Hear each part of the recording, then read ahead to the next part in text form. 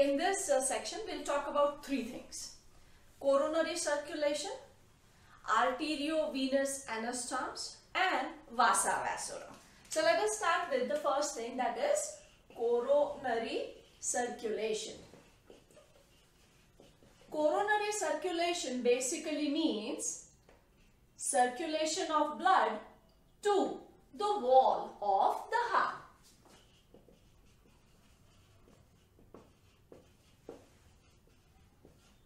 To the wall of heart. The heart wall is made up of cardiac muscles and it requires continuous blood supply so that it can work properly. So the blood which is supplied to the wall of heart is by coronary artery. This coronary artery arises from aorta just after the semilunar valves. So if you're able to recall the structure, the four compartments,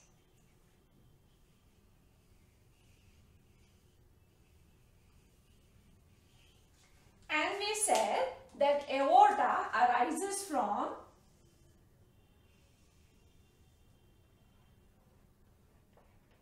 the left ventricle. This is aorta, and after the opening there is semilunar valve.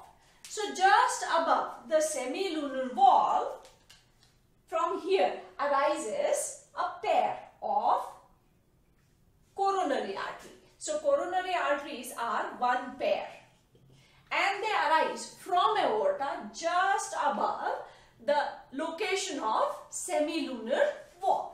So this is aorta. The valve which we have shown here are semilunar valves, and there is a pair of coronary arteries which are arising. These arteries then divide into branches, and these branches spread all over the wall of heart. So this is the one which is supplying one pair and arises from aorta just above the semilunar valves. Semilunar valves. And they are going to supply blood to the wall of the heart. Supply blood to the wall of heart.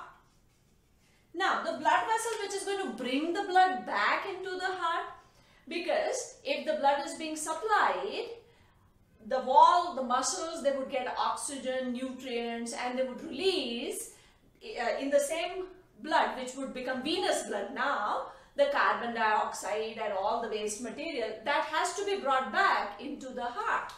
So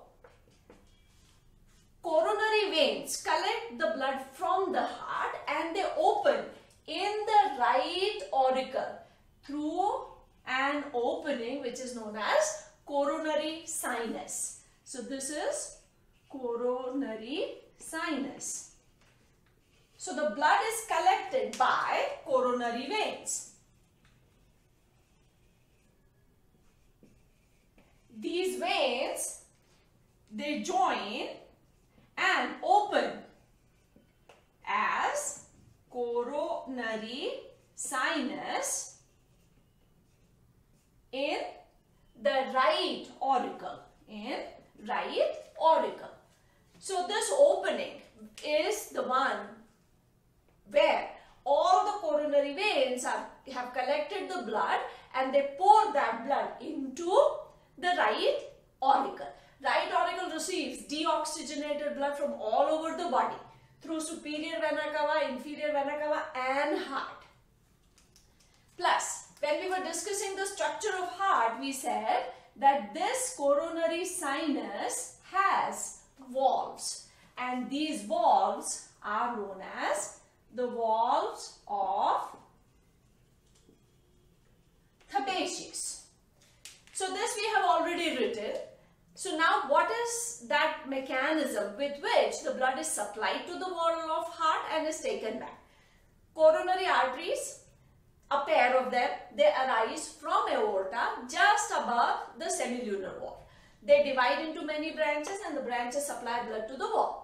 Coronary veins are going to collect the blood from all those areas, and these veins join and open into the right atrium through coronary sinus. The opening of the sinus is guarded by valve of Thebatius. So this is what is called the coronary circulation. The next thing that we want to discuss is arteriovenous anastoms. These arteriovenous anastoms, these are very interesting things. Normally what happens is the blood comes through main arteries. The arteries divides into finer branches, smaller arteries and arterioles. These arterioles divide into set of capillaries, and these capillaries join to form venules, and these venules, they form the main vein. This is how the circulation takes place. So this is an artery, this is a vein, and this is the capillary. Maximum heat radiation takes place through the capillaries because they are thin walled, and whatever heat is lost is from blood, that is through capillaries. This is normal, but in certain areas of our body parts, that is nose tip, pinna, that is external ear, the tips of our digits, there is a special arrangement. Apart from these things, there is a connection which is from the artery or smaller artery to the vein. That means in certain conditions, these connections are going to open. Now, let us see a normal situation. In normal situation, this black line which we have drawn is not there. That means the blood is, and this remains closed. So this is going to be closed here and closed here. So in normal case, the blood comes through the artery, arterioles comes into capillaries, heat radiation takes place, and the blood goes back into the veins.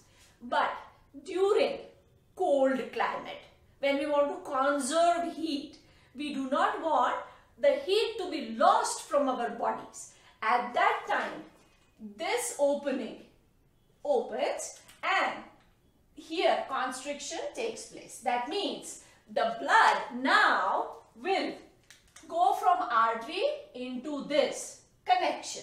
This connection is known as arteriovenous anastom. So basically the blood supply bypasses the capillaries. This is actually a bypass. So instead of going through the capillaries, it goes through a connection which is between artery and a vein. And this would minimize heat loss. So normally the anastoms remain closed, the blood goes through the capillaries and heat loss takes place. And the areas where these anastoms are found is nose tip, pinna, that is external ear, digits, because these are the areas from where maximum heat loss takes place. To conserve heat during cold climatic condition, the anastoms, they start functioning. The opening which was closed earlier, it opens. The blood from artery is sent to the vein. That means the capillary passage or path is bypassed. And if blood is not going through the capillaries, heat radiation would be minimum. So this is to minimize heat loss from the body. And the areas from where maximum heat loss takes place are these, and that is why these are the areas where we find these arteriovenous anastoms. The third thing that we want to discuss, this was our first point, this is the second thing, and the third. We have seen blood supply to every part of the body. What about blood being supplied to the blood vessels? Well, blood vessels also have three layers. they also need blood, they also need oxygen. So the blood vessels which supply blood to blood vessels are known as vasa vasorum. So they are defined as blood vessels of blood vessels. So these are three important, interesting things, that is coronary circulation, how the blood is supplied to the heart and brought back. Arteriovenous anastomas, this is just an adaptation to minimize heat loss or to conserve heat by bypassing the capillary pathway, that is by a connection between artery and vein, direct connection. And it is found in those areas from where maximum heat loss takes place. And third, the blood vessels of the blood vessels. The blood vessels which supply blood to the walls of blood vessels. So these important three things.